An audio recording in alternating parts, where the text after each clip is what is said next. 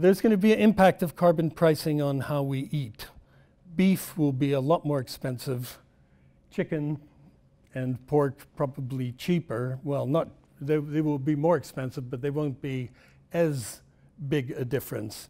And of course, the biggest single factor that makes beef more expensive is the fact that cows belch and fart, and methane comes out of both ends, and that's a greenhouse gas 30 times worse than carbon dioxide. Vegans and vegetarians will find the cost of their food going down, especially if they buy organic food, and meat lovers will find they're having to pay more for their carbon footprint. So there's financial pressure to move towards a healthier diet that is less dependent on animal products. And of course, that frees up a lot of land as well. I did a few calculations there of what the impact would be on beef, cheese, salmon, etc. The high end, of course, is beef, but again, these are just guesstimates, and there are a lot of other factors that come into it. We'll also see the end of food burning. My Uncle Floyd, who you saw in that picture with the 2 horses and me when I was 2 or 3 years old, died a couple of years ago, but we visited him in Iowa 3 years ago. And he just looked at me and said, "I never thought I'd see the day when the government paid us to burn food." But that's what they're doing. 3,000 acres, and that's just their farm, growing food that is expensively converted into alcohol in order to give farmers something to do. Humiliating, really. The other thing that came out of the Paris talks is RED+. RED is a program that will reward farmers or people inhabiting an area not to cut down trees. At the moment in Brazil, if you value the carbon at $20 a ton in a hectare of rainforest, that hectare of rainforest is worth $15,000. If you cut the trees down and turn it into cattle pasture, it's worth $300. But they're cutting the trees down and turning it into cattle pasture because nobody's paying them to keep that carbon standing in the form of a tree. So we'll see big changes there. We'll also see changes in architecture. I'll just throw this in. Concrete, steel, and glass and aluminium all use huge amounts of fossil fuel energy to produce them.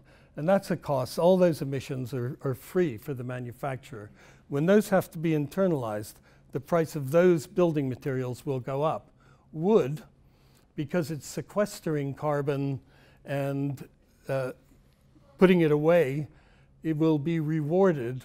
And so the differential between using wood or concrete beams will be dramatic. And architects are busy working on this. And the first really stunning example will be in Vancouver in a few years' time.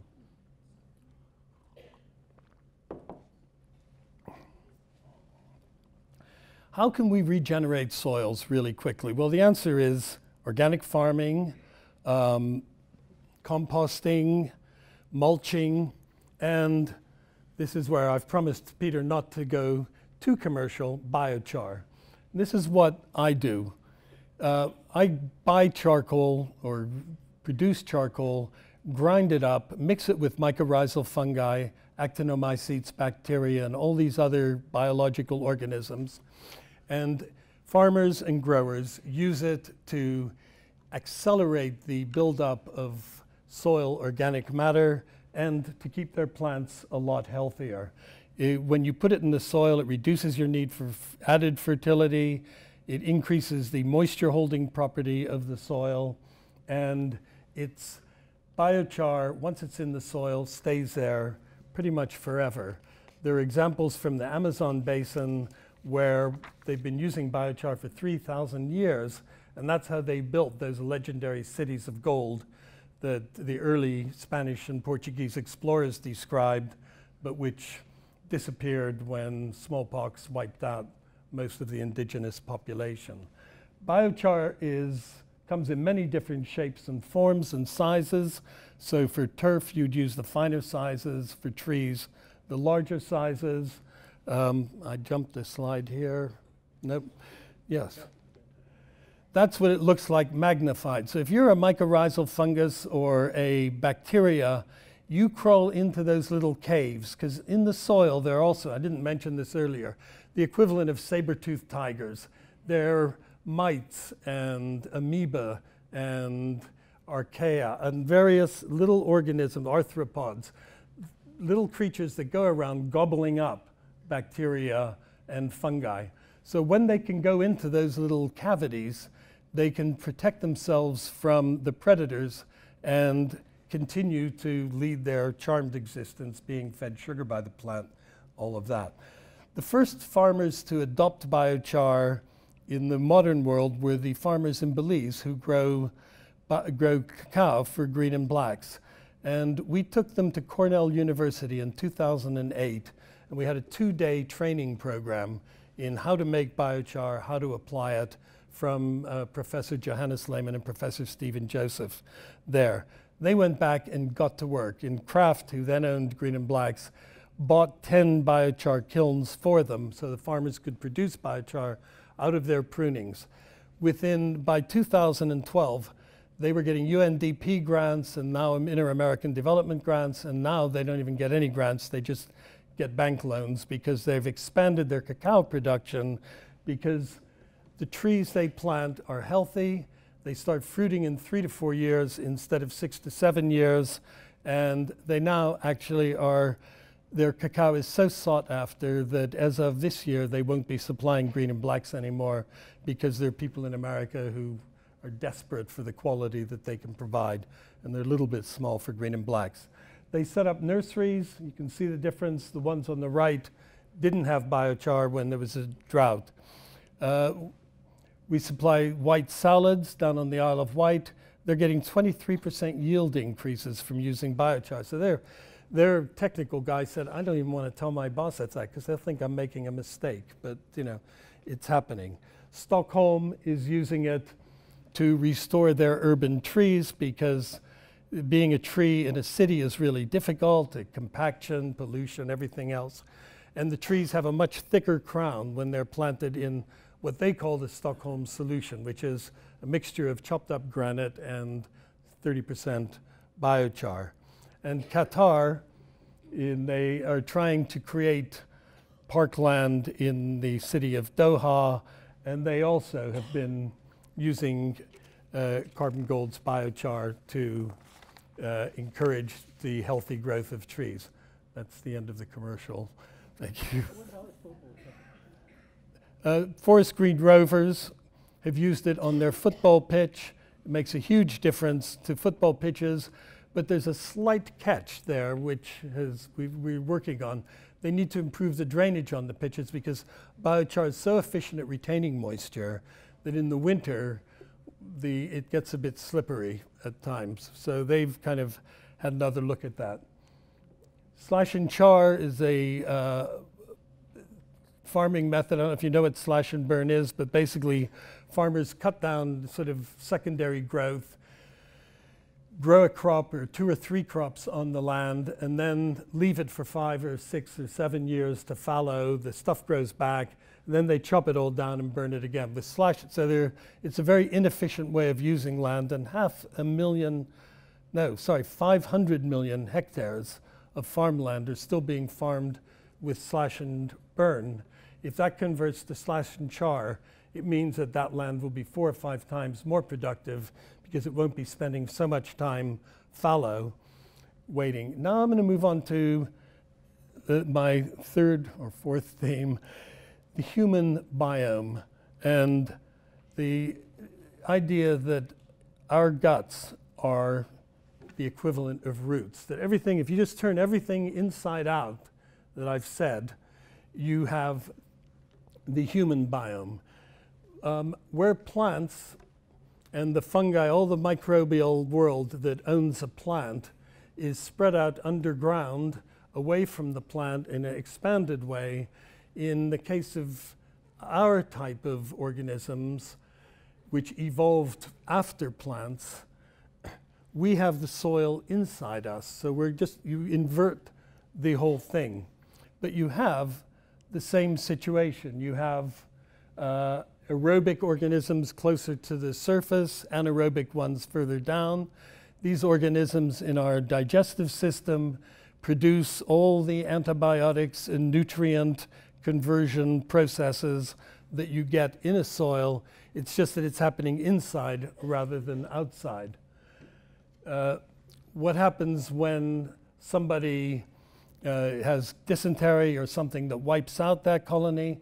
Well, you've got your appendix. And doctors used to chop out your appendix pretty much almost like tonsils and adenoids.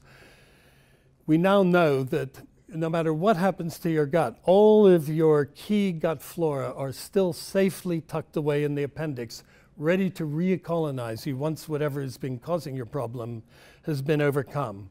And another way to regenerate the gut flora is charcoal biscuits and eating charcoal. Dogs don't have an appendix, which is why there are probably 5 to 10 times as many charcoal products for dogs as there are for people on the market. So let's just follow those comparisons through. The gut and the root both do absorption. They both harbor large complex groups of microbes. And the microbes are very closely related. Sometimes they're even, the same families, just slightly different, adapted for the different environments.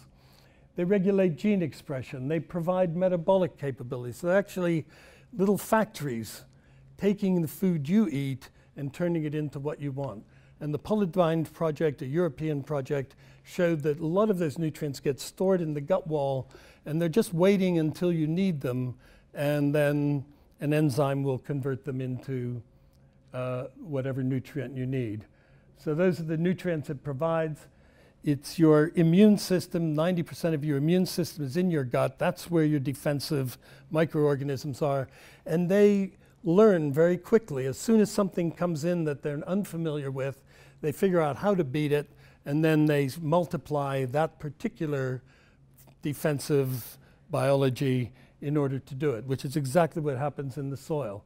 Worms can be beneficial. In the soil, an earthworm, for every actinomycetes bacteria it eats, 6 come out the other end. So the worm is acting as a fermenter for these protective bacteria. Roundworms and hookworms have been found to be very effective at modulating people's immune response so that you don't have a heavy anti-inflammatory response, but you still deal with the problem. So worms are not all bad. And as I said at the beginning of this point, the roots, our roots are our intestinal villi and the lumen of the large intestine. They reach inwards, and a plant's roots reach outwards, but it's the same thing. The geophagia is a long-established practice that they've never been able to stamp out in modern times, and it used to be highly respected in previous times. Pliny, Hippocrates, all emphasized the medicinal value of eating soil. Not only, the expression "I am soil" actually refers also to you are what you eat. And eating clay is beneficial, particularly for arthritic conditions, nursing mothers, pregnancy. In China, the goddess Kuan Yin, who is kind of, in Buddhist terms, probably as close as you would get to the Virgin Mary, and that sort of appeal to our spiritual yearnings, is associated with mercy clay, a clay that was not just eaten in times of famine, but as a medicinal clay. And in Haiti, there are factories producing mud cakes. And I don't have the exact recipe, but it's clay, fat, salt, and pepper. And the biscuits here contain clay, coconut fat, and charcoal. And there's something else I can't quite remember. And soil also is important for our outer biome. Moroccan rassoul, French argile, clay-based shampoos all reflect the fact that getting earth on your skin helps to nourish that biome. In 1970, 77, when we had the heat wave, the cover story on Seed magazine, the magazine we published, was the case against washing. It was really the case against shampoo and soap and anything that destroys the biology of your skin. And, you know, confession time, or, you know, boasting time, I haven't washed this hair with shampoo since 1963, and it's still there, looking at some of my colleagues here.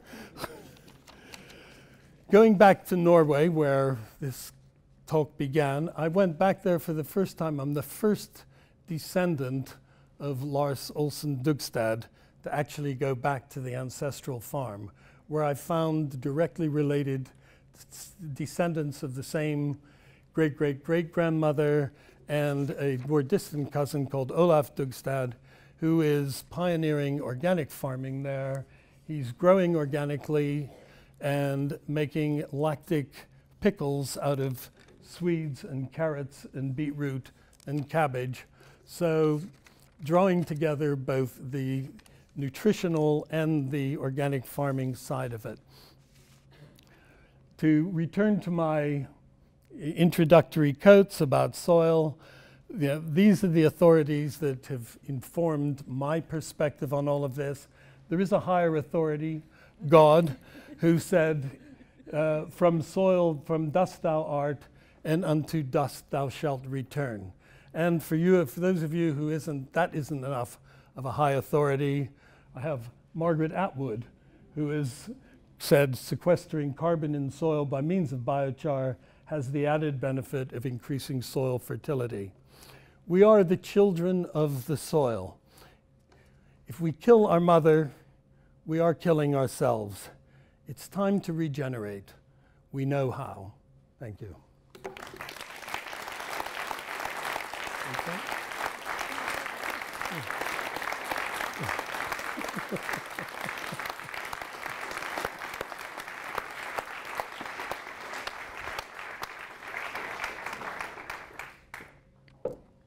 That was brilliant. Does anybody have any questions? Remember, there's chocolate. And charcoal biscuits. Don't forget the biscuits. I was going to pass this around, but I think it's going to be tricky. So, because we're filming this, could you stand up and speak loudly when you have questions?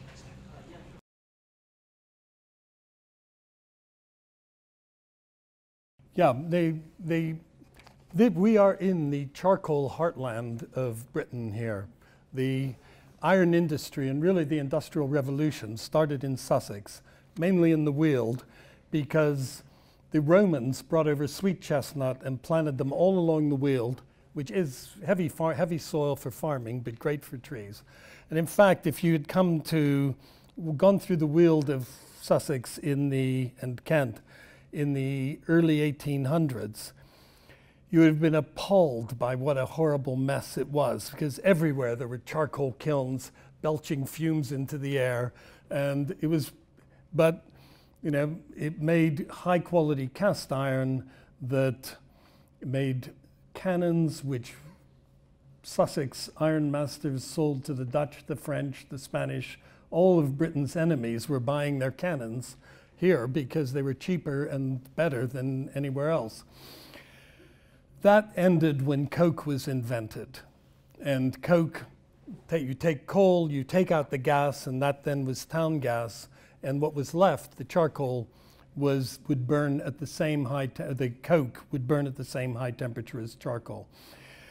To make it now, there are kilns, and actually we make one. There are lots of other technologies, sort of varying cost, depending on how much you want to make, that are efficient at making biochar. You get so compared to the old technology, you get twice as much yield with 90% lower emissions.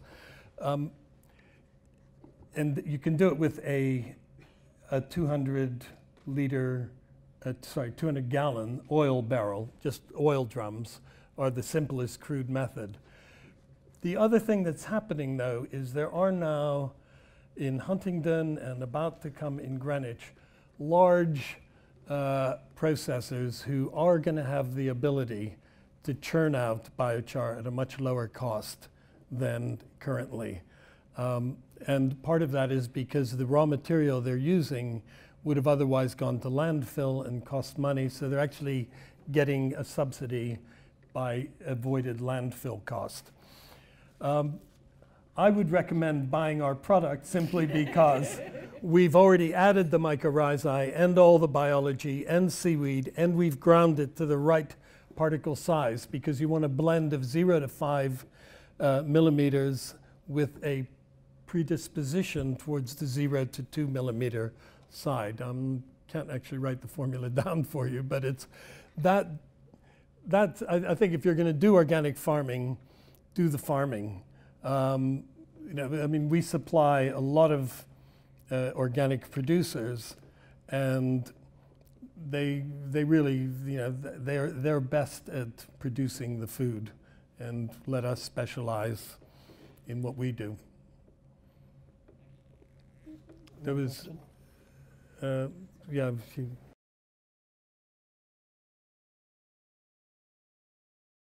Yes, the question was, is the 30% of food, or the 70% of the world's food produced by small farmers fed to animals, or is it just the other that is? Small farmers feed grain to animals. They keep chickens and pigs and that sort of thing as well. The 30% that's grown on industrial farms tends to be, is more likely to be genetically modified, to be grown on a larger scale using more herbicide and chemical fertilizer, and so inefficient that it can't operate without subsidies. So, but everybody, there's a balance. All food ends up either in a human stomach or an animal stomach, and the animals are included in that calculation.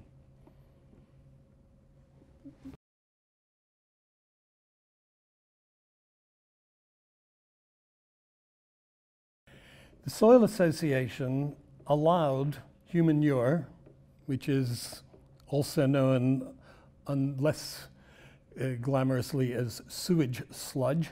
It was allowed up until 1993, as long as it was pathogen-free and didn't have any heavy metal residues in it. Then the European organic regulation kicked in, and it prohibited any human manure.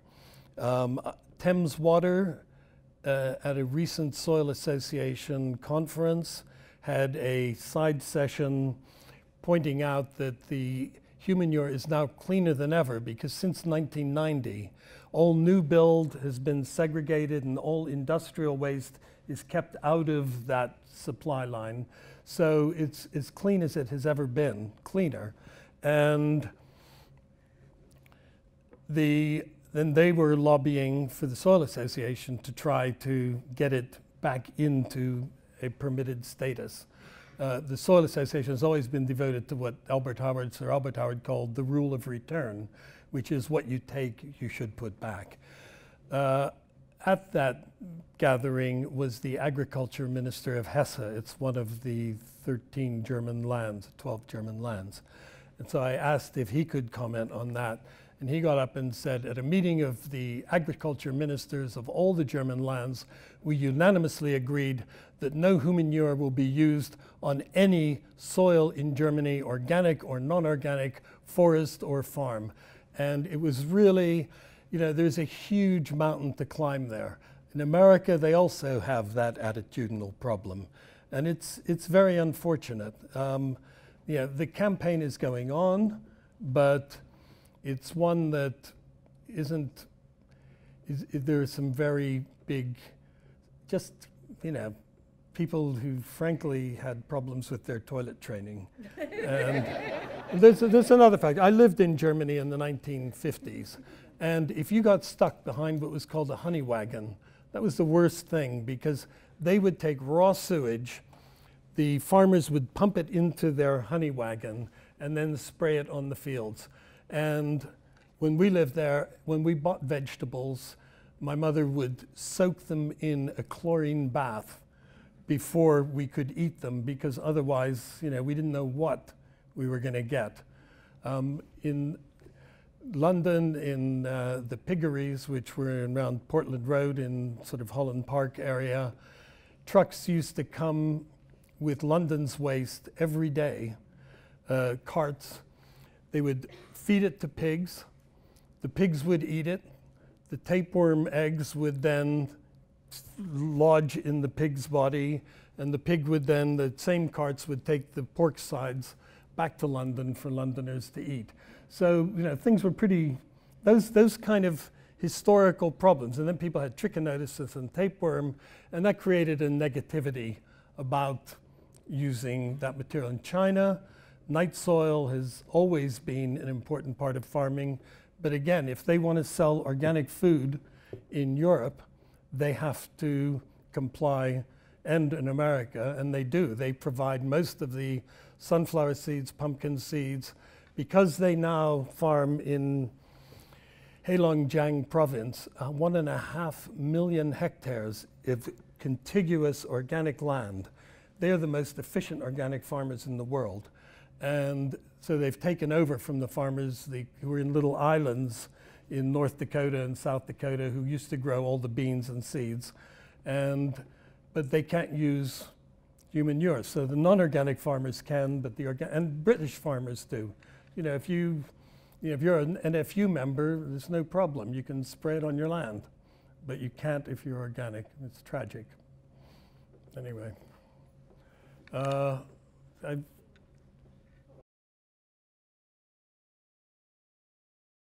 well, the Thames water, they process it.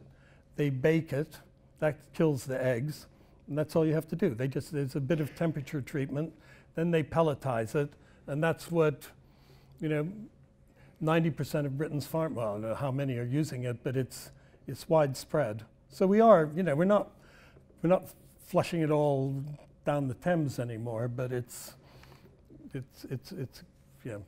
there, and it's very high in phosphorus. And, you know, phosphorus is a mineral in short supply. So there's somebody back there, and then I'll come back. Yes?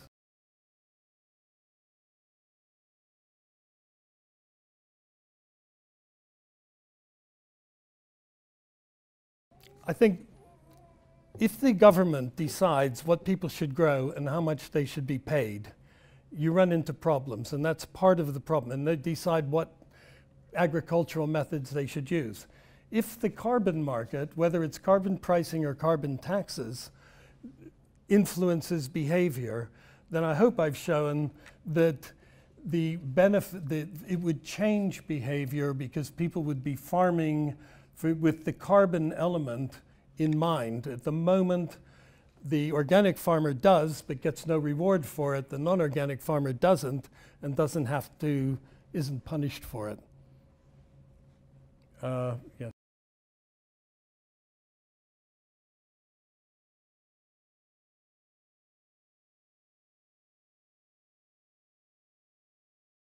Rock dust, I think there's a hell of a lot of it. I mean, it's just one quarry in Scotland is supplying the whole country's rock dust needs. We will continue to quarry rock for probably millennia, and it's good stuff. I mean, I know Jennifer, who runs the company, and she keeps trying to get us to mix it with biochar, and one day maybe we will. But no, it's very sustainable, and it's a very effective way, because quite often it's just manganese or some mineral, and you don't want to have to go to a laboratory, have them analyze your soil and say, okay, here is a bespoke formula of synthetic or, you know, separated chemicals that we've created to restore the deficiencies in your land. Rock dust is cheap. It puts in, you know, you can't have too much of the good stuff, and it's just as effective as, you know, a more complicated approach. Callie? Sorry, Oh, perlite and vermiculite. I'm not sure what happens to them at the end of their lives. I know with rock wool, it goes to landfill. I'm not a huge fan of them, but then biochar fulfills most of those functions of lightening the soil and creating porosity, and so I'm probably not qualified to answer that as effectively as I can have a look and Yes.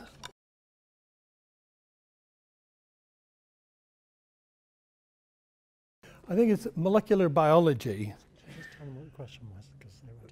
Oh, the question was, is there a future potential for GMOs in organic food? In organic practices, yeah, in tandem with organic practices.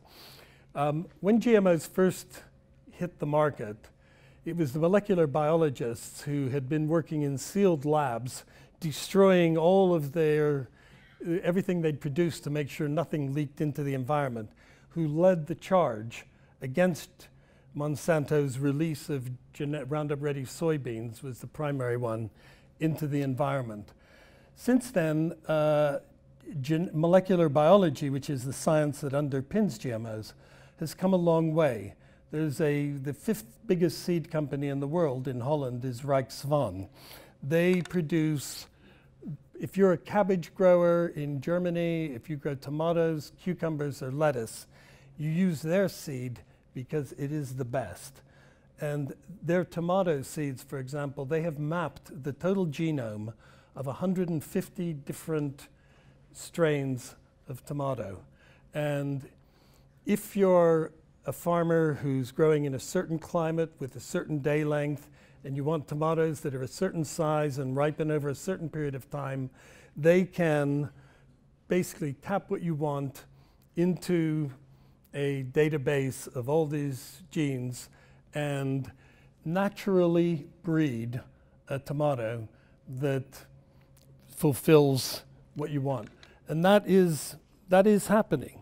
And molecular biology is, those seeds are being used by organic farmers. They are not prohibited by organic farming because it's not taking a gene from a petunia or a fish or something like that and putting it in. And you don't get unintended consequences as a result. So yeah, the potential of molecular biology to really be of benefit in agriculture in very specific ways for farmers in stressed conditions is huge, but it's still in its infancy. How much time have we got, by the way, Peter? Oh, 10 to 8. Okay, all right. Yes?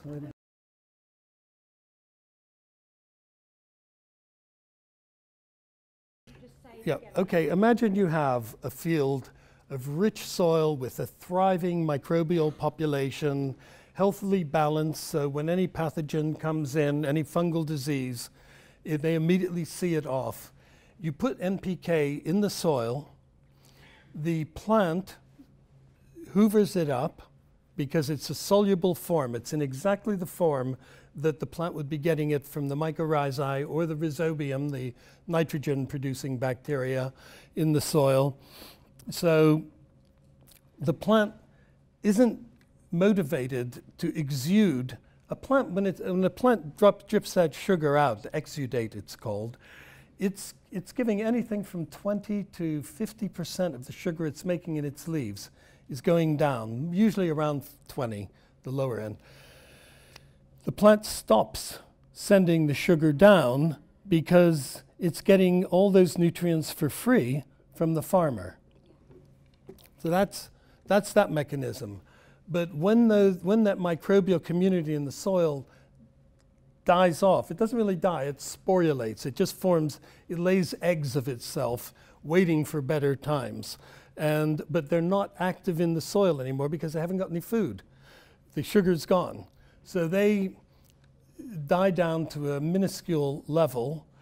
That's the opportunity for pathogenic fungi and bacteria, the ones that are going to attack the plant, move in. Well, if you're ICI and you're selling the farmer an NPK fertilizer, and then the farmer comes back and says, I've got terrible rust problems. Oh, don't worry, I have this fungicide for that. Oh, and so that's the issue with that. Yes? So The blood, fish, and bone is going to break down more slowly. So it's not so readily available, and a lot of it actually feeds the biology in the soil, and then the biology in the soil feeds the plant. So, it's the speed and the total accessibility of NPK that cuts out all other biology. Lady next to you.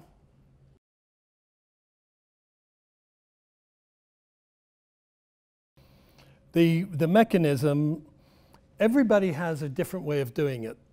And the beauty of the Paris talks is all the governments have done up till now is they've gone in and they've submitted their INDCs, their intended national determined contribution.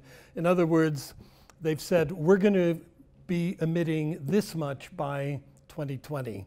And there's a 5-year review. So the next review will be in 2020. And they'll all be, so you've got a group of 150 countries or so who are in a peer group pressure situation.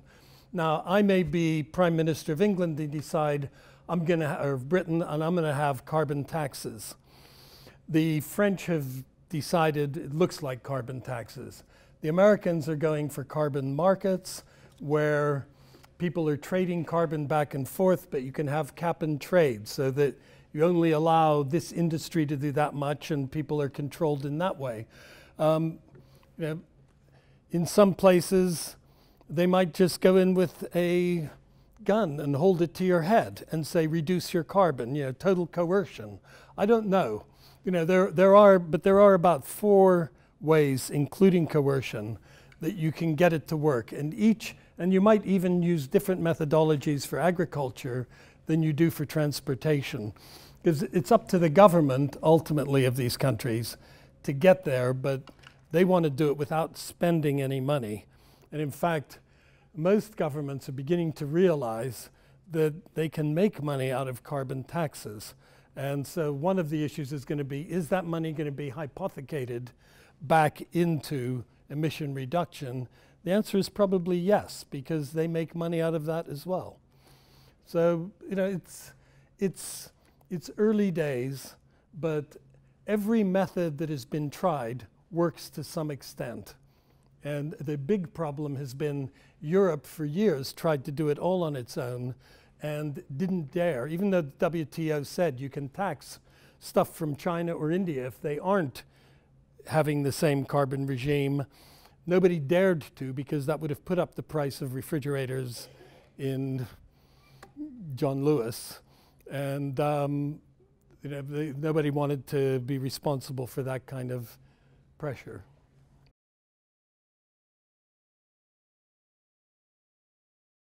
Yeah, no, that's a good question. There's a lot of criticism of biochar was, oh, people are going to, I don't make the decision about the biscuits and the chocolate, by the way. But there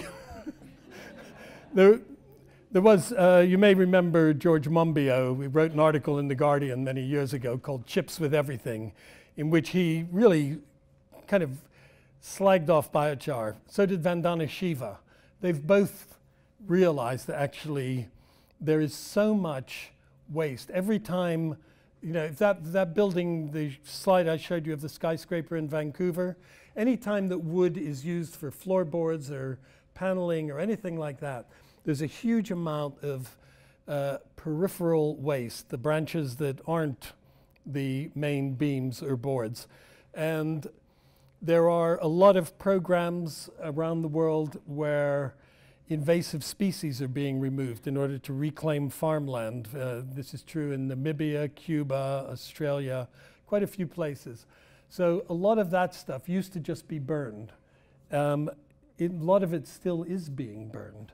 But the availability of feedstock for biochar is still far greater than the amount that's being used. As waste segregation becomes more and more commonplace, and it's happening everywhere. You used to have to separate your stuff. Now all waste goes to conveyor belts where people push the glass one way and this kind of plastic that way and all of that. The biochar appropriate waste, garden waste, all that sort of stuff will all be part of the feedstock, because you can make, I mean, we work with rice farmers in Laos who have carbon gold kilns. All of their rice husks used to just sit in big piles, rotting away, bubbling methane. Nobody really knows how much, but you know, there was not very much. There's anaerobic fermentation going on, and the methane, which is this powerful greenhouse gas, was just going in the atmosphere. Now they're turning it into biochar and spreading it on their rice paddies, and that reduces the methane emissions from the rice paddy as well. So, you know, I don't think we've hit the ceiling by a long way on that. I wish it was a problem, but it's. I use olive oil and salt. So I sit in the bath. I'll sit in the bath with, you know, if I take a bath, I'll put a kilo of salt in the bath, Himalayan pink sea salt, rock salt, and maybe half a liter of olive oil. And then that's for everything. Thank you for that. When we started Green and Blacks, the farmers we dealt with, and most farmers everywhere in the world, dealt with what in the Central America are called the coyotes. They're the guys who go in a pickup truck, drive into a village, and say, okay, picking up your cacao, which farmers have kind of made. They've fermented it, they've dried it, they've put it in bags, they've put it in the dry place. The guy turns up, he says, oh, but the price is 90 cents a pound this year. Oh man, it was 125 last year. Yeah, well, you know, world market prices. And the farmers don't know, you know, they didn't know. They didn't have smartphones. They didn't even, in Belize, they didn't even have telephones. So there was a lot of screwing of the farmer. We went in and started dealing direct with the farmers and setting out, and that's how we got the fair trade mark, because it was our enlightened self-interest to be sure of a supply, and to do that, you had to guarantee the farmer a price, and so that's how we did it. Since then, Barry Callebaut, who are the biggest producer of, when you buy artisanal chocolate, if it isn't actually made from cocoa beans on the premises, they've probably used Barry's couverture. Mondelez, who own Green and Blacks, have taken the Belize model and have invested $400 million in rolling it out in Ghana, Ivory Coast, and Indonesia. So those middlemen are being cut out. And every chocolate company, Mars is doing the same, Nestle are a bit slow, but even Hershey, which I really found hard to believe, this just last year, are doing it. So they recognize that if they don't treat the farmers well, if they don't have a transparent supply chain to satisfy their investors and stockholders and customers, that their future is going to be restricted. And also, the boot is shifting to the other foot. If I'm a cacao farmer in Ghana, I also have Michelin and Firestone and Bridgestone saying, don't grow cacao, grow rubber. We'll pay you this much for latex, because you know all these cars are being made. Every car has 5 rubber tires. You know, that's an issue. Then you've got Unilever coming along and say, no, plant oil palm. And so and also everybody's eating nuts these days, cashew nuts. A lot of cacao farmers are being tempted to go into cashew nuts. So it's no longer, the farmer is no longer the underdog. You know, there's a lot of talk about how the cacao farmers' average age is 60 and they're all, you know, it's the end of the world. You know, that's also rubbish. You know, if you go to a cacao farm and say whose farm it is, the person who's farming it may be 40 or 30. But as long as dad is alive, that's the farmer. And so it warps the reality of the statistics. And young people who everybody thought were going to go off and drive taxis in Accra or Abidjan or whatever, are staying on the farm now because there's a future. In Belize, it's incredible. You know, when we first went there, there were 1,000 acres, allegedly, that had been planted with cacao. When we actually drilled into it, there were probably about 300, 350. All the rest had been planted, during the aid program and then abandoned because the price had gone from $1.75 to $1.25 to 90 cents to 75 cents and then to 55 cents. And the farmers just said, you know, I'm not going to work for that kind of money. Now they're getting premium prices. Everybody wants it. An Austrian chocolate company, Zotter, sent out a whole camera crew to film the farmers and film the trees. And now if you're in Austria, you think, oh, Zotter are a wonderful country. Look at all this wonderful stuff they're doing in Belize. But, you know, that's fine. You know, they can have it. But so the state of the cocoa industry in Sri Lanka, the prime minister read about what we did in Belize, and he's now commissioned a team to research their cacao industry, which is a third of what it was 20 years ago, 6,000 tons down to 2,000. And they're planning to invest heavily in regenerating it.